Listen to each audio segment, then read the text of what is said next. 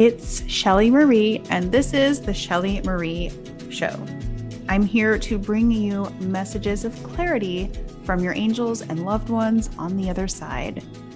I also want to help you develop your psychic skills so that you can answer the calling within your soul to know more, do more, and become more. I spent the last 20 years working with the angels as a way to channel my psychic gifts that brings clarity, healing, and wisdom to myself and others. It took me so long to come out of the spiritual closet, and I couldn't be happier doing what I do today, which is working with the angels, finding clarity and healing in my own life while I also help others. Today's show is about creating a circle of protection. If you listen to episode 5 and 6, you will have learned about the 4 archangels of the cardinal directions, and we're going to create that circle of protection in a guided meditation. The reason we set up circles of protection or ground ourselves before psychic work is so that we, number one, are safe. And number 2, so that we become an open channel to receive the messages that we are asking for. The spoken word is always sufficient to invoke your spiritual protection or clear a room. Whenever you are fearful, just saying, "Angels, help me right now," is sufficient. You can also call on your higher power, whatever you believe in, if it's God or Jesus or maybe some other deity. Just know that silently or aloud, when you call upon people or your higher powers from the spiritual world, they come in a moment's notice. Some of my favorite things to do when I am setting up my circle of protection is to burn sage, Palo Santo, sweetgrass. I also light a candle every time.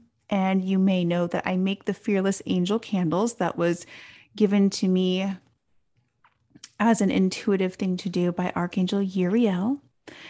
So I light one of those candles every time I do a protection circle or invocation. That is my soul's way of hooking up with the divine. And I'm bringing that light, the magic of the flame, to purify myself and the space I'm working in. It is one of my favorite things to do as a spiritual practice. The other thing that I do is sometimes I will use salt around a room, but normally I will do that outside of my home. These are all practices that you can do to help cleanse your home and open yourself while you become a channel for the divine. And it will help you feel safe and create energy that you allow to come forward. Now, I don't bring anybody or any spirits into my body. That's something entirely different. This is invocation so that you will see, feel, or know the clarity of a situation. Have no doubt that the archangels are so powerful. They will lead you on a healing journey. They will help you with every situation in your life. When you do this work, you may also receive, as I have, messages from your loved ones on the other side. Sometimes gods and goddesses will appear, as I have had happen while I was in yoga teacher training in 2012. Meditation and my yoga practice ended up bringing a lot of the gods and goddesses forward. It was an absolutely unexpected communication with the deities. I had to ask myself if this was okay. Living here in California and not knowing so much about gods and goddesses, I wondered if it was safe and okay for me to receive their messages. However, they were right here on my yoga mat. I was feeling the presence. I was sensing the most beautiful feelings and messages of peace. And it really was an unexpected, magical interaction with the divine.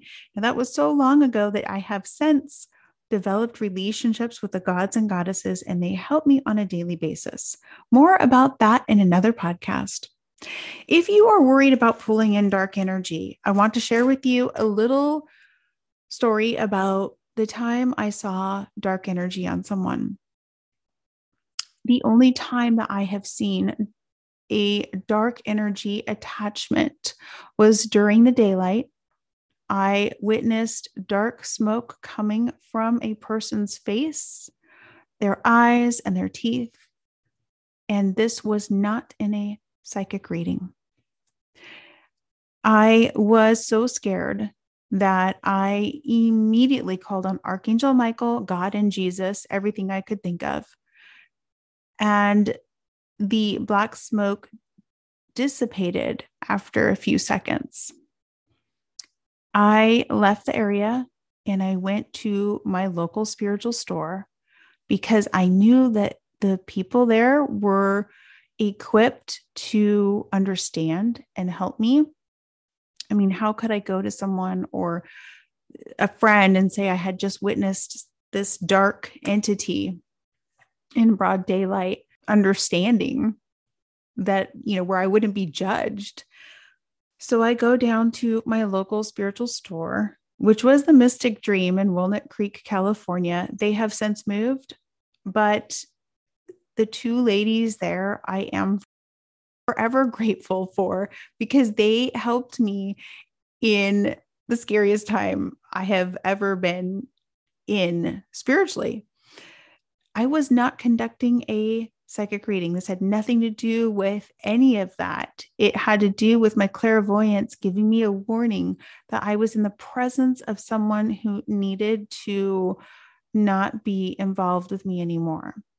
That person had their own massive pain and influences that were not good for me. And for some reason, Spirit showed me that. So when I went to the spiritual store, the two ladies there were rather alarmed, and they helped me go through a few practices that involve sage, calling on deities, and really urged me not to be in that place or that situation where I would see that person again. I am sharing this because the reason we do protection is so that we don't pull negative entities into our body, which I don't believe is possible if you do not have the intention of doing so. There is dark energy and bad people in the world, and I have never seen or felt it come through my readings. I've been shown visions of some things that are not so good things in life, but nothing has ever come into my physical body or into the room or anything like that. So I share this story with you because it was something I did witness, and now I am sure it does exist. And this is a call for you to follow your intuition when you feel really fearful around someone or a certain place. One of the worst places for dark energy is a bar, even if it's at a restaurant. A lot of people at the bars are there with a lot of deep emotional pain. And when you are under the influence, it just opens up your chakra system to pull in a lot of negative energy. So that being said, the protection spells or rituals, whatever you want to call them, in a moment's notice, all you have to say internally is, angels, be with me now, protect me now. I command this space be cleared of all negative energy right now. Thank you. It is so.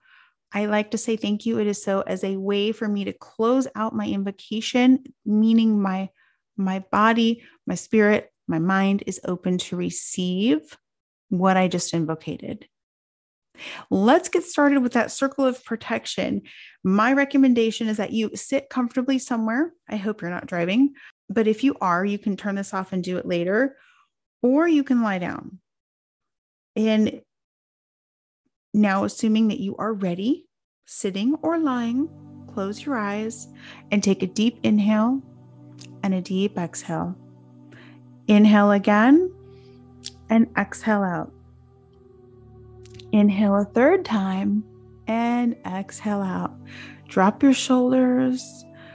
Open the front of your heart by lifting your chest toward the sky just a little bit. Lengthen the spine so that you become a channel for the divine. Visualize a golden cord coming high above your head, coming up from the sky, beyond the clouds. See this golden cord coming down. It's a cord of light. Let it come into the crown of your head. See the gold light in the crown of the head.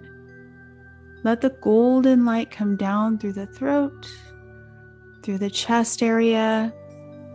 Let it intertwine with your spine, coming down through the torso and through the hips and through the legs. Let this golden cord connect with the earth. You are now tethered with a golden cord of angelic light that is full of clarity and magic. See this golden light expand the width of your body. And then take it just beyond your body. And if you can, expand it to the room you're in. See a golden cord expanding with white sparkles of light. Maybe you're seeing stars or glitter. Just imagine and feel the warmth and the magic of the golden light. Take another deep breath. Inhale and exhale. Lifting your heart once more. Archangel Uriel of the North, I call upon you for your magical ideas. Archangel Raphael of the East, I call upon you with your emerald green light. Archangel Michael of the South, I call upon you with your cobalt blue light. And Archangel Gabriel of the West, I call upon you with your coppered color light. Please create a circle of protection, of clarity, wisdom, and healing. Surround my physical body, my soul, and my home with your instantaneous, magical clarity and protection right now. Thank you. It is so. Take another deep inhale and exhale. And then ask your angels, what messages do you have for me right now? See, think, or know or feel messages or images that come to you in this instantaneous seconds right after you do your invocation. You saw, felt, or thought of something. That is the gentle whispers of the answers of clarity.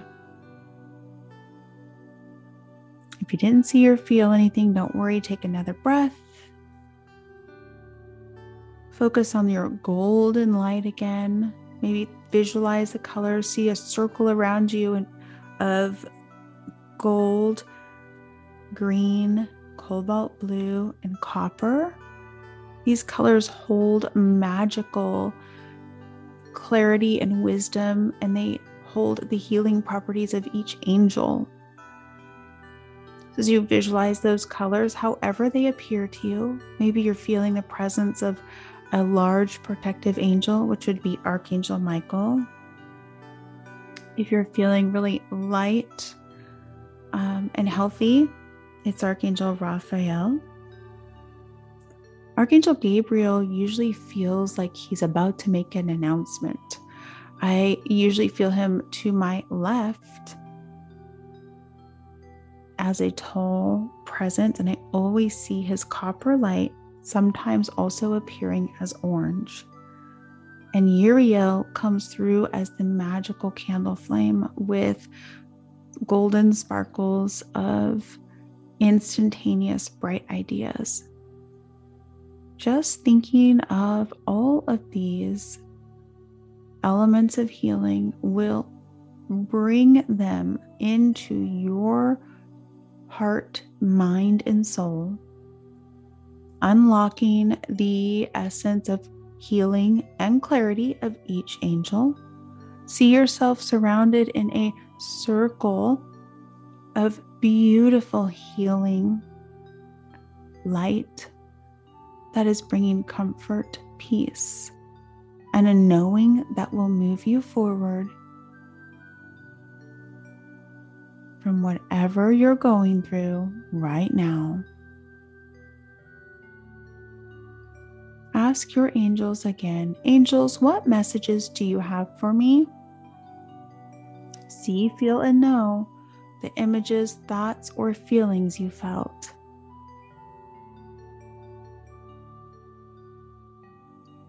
And again, angels, what messages do you have for me right now? See, feel, or know.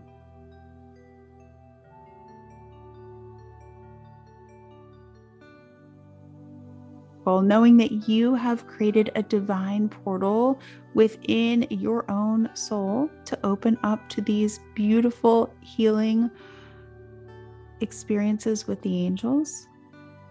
Knowing that you can create this circle at any time, you can re-listen to this. And to close out our circle, we take the golden light and all of the colors of light and bring them closer into our body. I like to bring them down in like as if they're closing into the center, into my heart, into the torso. Let the light come in, inward, shining deep into the pit of your soul, absorbing the magic and the essence of healing. And as you let it dissipate, as it comes into your soul, take a deep breath, inhale and exhale, feeling the presence of the room, feeling your body on whatever you're sitting on or laying on. Wiggle your hands, your toes, and turn your wrists. Start to wake the body up. Take another inhale and exhale, and open your eyes. You can do a variation of this practice at any time. Whatever you remember is sufficient. Just know that you are so capable of finding the clarity and pulling in the help and wisdom of the angelic realms. You have just worked with some of the wisest, most powerful archangels that I know of. These angels have led me through my darkest times and have helped me with every area of my life. They help me continue to move forward when I think I can't. They help me move forward with strength and grace. And they share these gifts freely with anyone who calls upon them. Thank you for listening today. Please reach out to me on social media or through my website, shelleymarie.net, or Instagram, shelleymarie888, TikTok, shelleymarie888. Let me know how you experienced calling on the angels.